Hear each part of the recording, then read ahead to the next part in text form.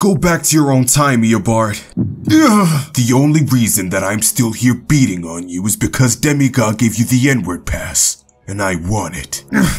What are you talking about? I never had the pass. Demigod said that I feel too guilty to say it. You see, that's where you're wrong, Barry. In the future, Professor N-Pass had a change of heart after watching Zack Snyder's Justice League. And he gave you the pass and not me. So you know what I did, Barry? If you hurt Iris, I swear, hurt her before I hit that big black booty raw on my yellow spandex? No, I don't think so. Remember when you were having sex with Iris for the first time? You just couldn't hold that nut. As soon as you closed your eyes, I brought you back in time and made you conceive with your own mother. So that means you're your own father, Barry. You're lying. I would remember such things, Thawne. That's the thing.